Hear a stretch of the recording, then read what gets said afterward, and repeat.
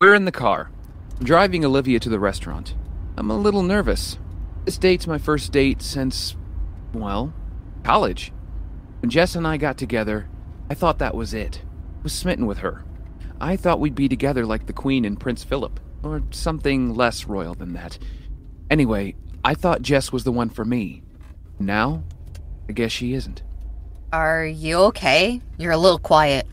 Yeah, I'm great. Then why do you look like a scared kid in front of a stranger? Sorry, I was just thinking. About how beautiful I look? No. Wrong answer. Answer better. Yes, about how beautiful you look tonight. Oh, Harrison, you make me blush. I wasn't thinking of anyone in particular, I promise. How long were you together with your ex? We're not doing this. I'd rather staple my balls to my dick than discuss her. So it's a touchy subject for you. You must have loved her. I'm not thinking about her. My main focus is on you. You're all that matters. Okay, but do I believe you? Well, does Meghan Markle believe her dad loves her? Let's analyze that. Damn it. Wrong example. I sigh. Look, truth of it is, I wasn't thinking about Jess. I was thinking about Penny, my daughter. She's everywhere I look.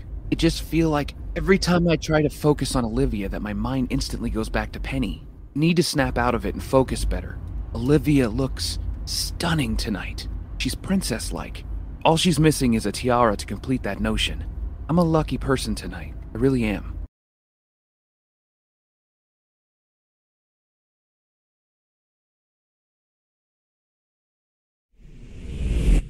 Olivia and I walk into the restaurant. The head waiter, Anthony, is talking to a young couple standing in front of us. I'm telling you, babe, I reserved a table before we got here. I'm not lying. Oh, then why are you panicking then? If your claims were valid, then we'd be eating our soup by now. Are we doing that? No, we aren't. And the reason for that is because you're lying your ass off. Hey, please, just listen to me. Fergus, they're saying we're not on the system, so guess what? You are lying. Would you mind waiting aside? I'm sure a table will become available in due time. Anthony points for the couple to move aside. Should we go to Kentucky Fried Chicken? You want to celebrate our first anniversary by eating at KFC? Ellie walks off in frustration. Fergus stops her. I'm sorry, honey. We'll wait for a table. It'll be memorable, I promise. The head waiter turns his attention to us. Hello, sir. It's nice to see you back here. We have a window table available. Actually, can you give it to the young couple waiting? We'll take another table. But, sir, if you don't mind me injecting here, this is your restaurant. We've always reserved the best seat for... Please, give it to the young couple.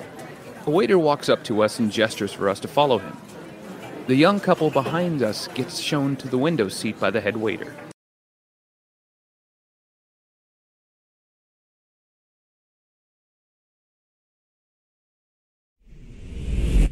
Olivia and I sit down in the corner of the restaurant.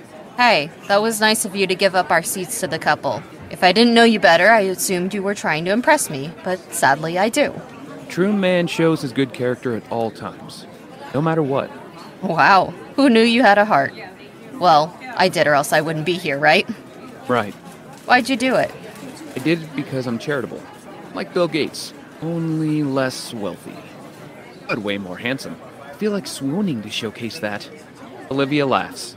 I don't believe any of that to be true. Our waitress walks over. We'll have your finest wine sent to the window table. Please put it on my bill. You know what? Their whole meal on my account. That's very generous of you. Unfortunately, not a lot of people do that these days. The waitress looks at me intensely for a second. Yep, he's unique. The waitress shakes out of it. Anyways, what can I get for you to drink? We'll have the Merlot, thank you. The waitress walks away. It looks like I have competition. Jackie's not competition.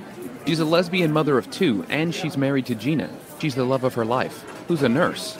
Wow, how do you know so much about her? How? Well, because I eat here and talk to her all the time. She's kind. Do you bring your dates here? Not dates. I eat alone. The staff here are like family. They don't treat me with any less respect than I deserve. So, how long have you owned this restaurant? I've owned it for about 3 months.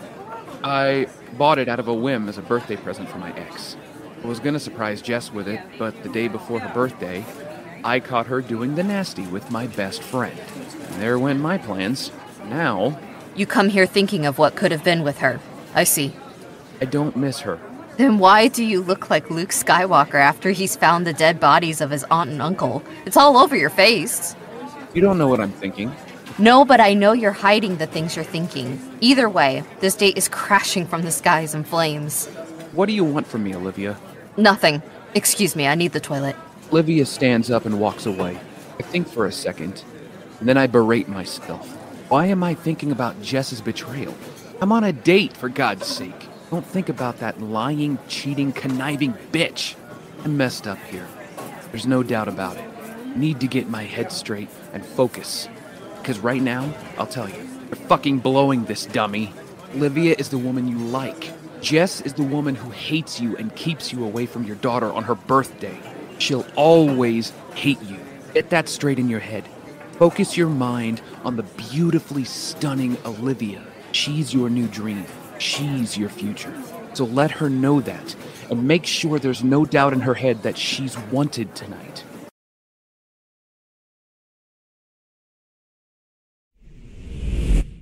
Olivia walks back to the table. She grabs her handbag. You deserve my full disclosure. I'm waiting. And I'll tell you now.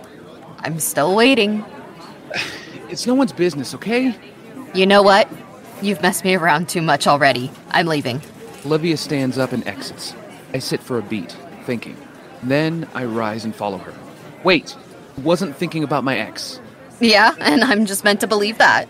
I wasn't. The thought of Jess is like being stabbed in the balls.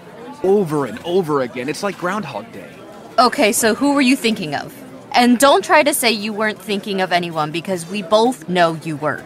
Did you go back to your seat before I tell you? I need a good reason to do that, Harrison. So please, give me a good one. I wasn't thinking about my ex because I was thinking about my daughter. Olivia stares at me for a second. I gesture for her to walk back to her seat. She does. We walk over to our table and sit. You were thinking about your Penny. Penny, it's her birthday today. Oh, but you spent the whole day chasing me. Have you seen her today? Nope. Wanted to. Bought Penny this tiny pendant to give her today. Neatly wrapped it in her favorite colors. I went over to my ex's house to give it to her, and I wasn't allowed in. My ex was the dragon at the door, keeping me from my princess. I'm so sorry. Hey, what can you do? Nothing, that's what. Olivia sits down. She grabs my hand. Your ex uses her kid as a tool to hurt you, doesn't she? There's nothing I can do, so I've just got to keep trying. Yeah, and as long as your kid knows that you've tried to be there for her, that's all that matters. She'll eventually grow up to know how much you loved her. I hope so, but sometimes there are doubts. Never let doubt find you. Instead, tell it to keep walking because your faith is strong. I have no faith. I'm a walking disaster. Look, you have rights. You're Penny's father. Therefore, you should be allowed to see her. You should. God's not delivering on that promise, is he? He will. Look, from what I know of you, I don't see any legal reason for why your ex would keep you away from Penny. Thanks. It's true. And you know what? Any judge in their right mind would see that too. Keep fighting. Eventually the door will come off its hinges and you'll be there for Penny again. I guarantee it. I hope so. You shouldn't hope. You should only believe. Look, your daughter will love you even more for not having given up. I pray for that to be true.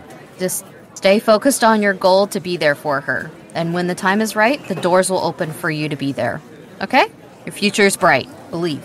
Thank you. You're right. Now, that's dealt with. Can we focus on our date again? So far, it's a drag. I laugh. I take Olivia's hand and kiss it. She smiles.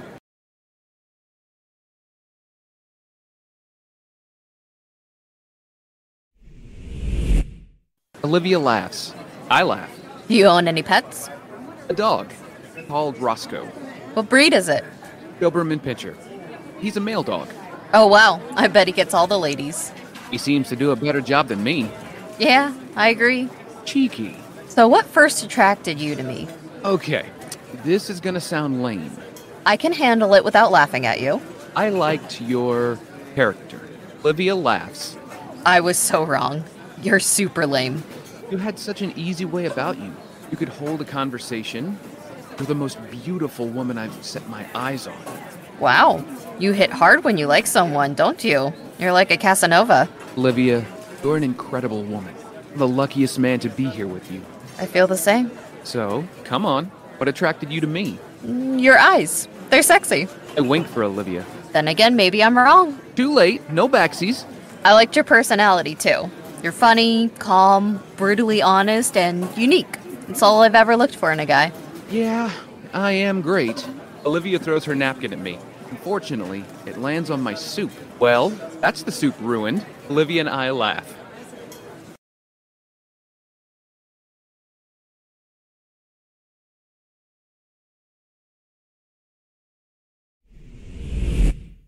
Olivia takes out her purse to pay for the meal as I come back from the toilet. Why are you paying for the meal? It's a man's job to pay for the meal. Fine, I'll let you pay for it. I grab the bill. Oof, that's, pricey soup. I've got this. The dinner on me could be your reward for giving me such a special night. You're welcome. Thank you. Oh, it's happening. What is? The guy you offered the window table to is proposing to his girlfriend, but she looks so angry. Christ, she's about to pour soup over his head. Oh, please don't do it. The woman from earlier pours soup over her boyfriend's head. And she has. What a waste of an evening. The woman walks off in a straw. At least we had a great night. We did, indeed. Seriously, I've had a great night with you. You blew me away.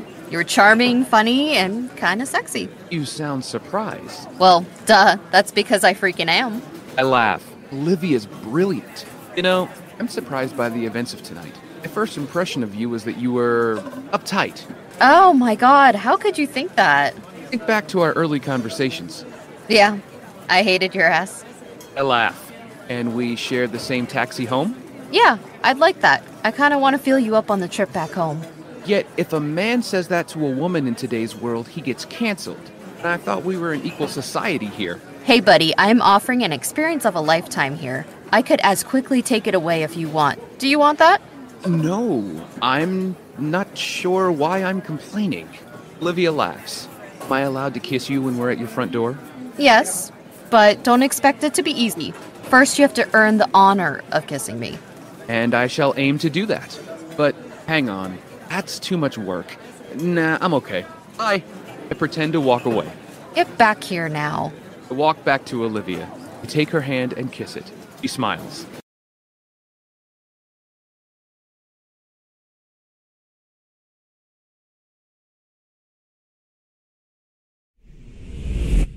Olivia and I are holding hands as I walk her to her door. I had a perfect time. Thank you.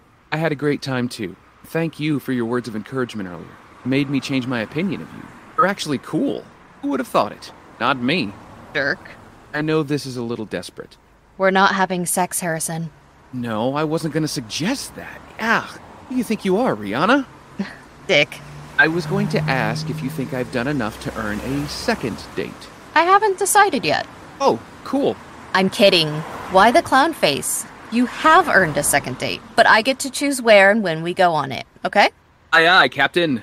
Your desires are my command. Now, it's cold, and I'm waiting. Or what? Jesus Christ, and here I thought you were smart. Take a guess, dummy. Oh, you want me to kiss you? Nah, I'm okay. Get back here now. All right. You always have to force me to do what I don't want to do. You're such a tyrant, you know that? Kiss me already. Gently grab Olivia's face and kiss her for a beat. We end the kiss. How was it? Are you in love yet? Not quite. That felt like I was kissing my brother. You get 1 out of 5. Challenge accepted. I grab Olivia's face again and passionately kiss her. We break the kiss, and it looks like she's winded. That was better. It felt like you were George Clooney and I was Julia Roberts. Oh yeah. Call me, or I'll just show up at your workstation to bug you to death. Whatever, jackass. I'm serious here. Take me seriously. Thank you for tonight. Thank you, back. I walk off. Olivia stands at her door watching me leave. She has a massive smile on her face. She closes the door. This love story is just beginning. The adventure of a lifetime starts now.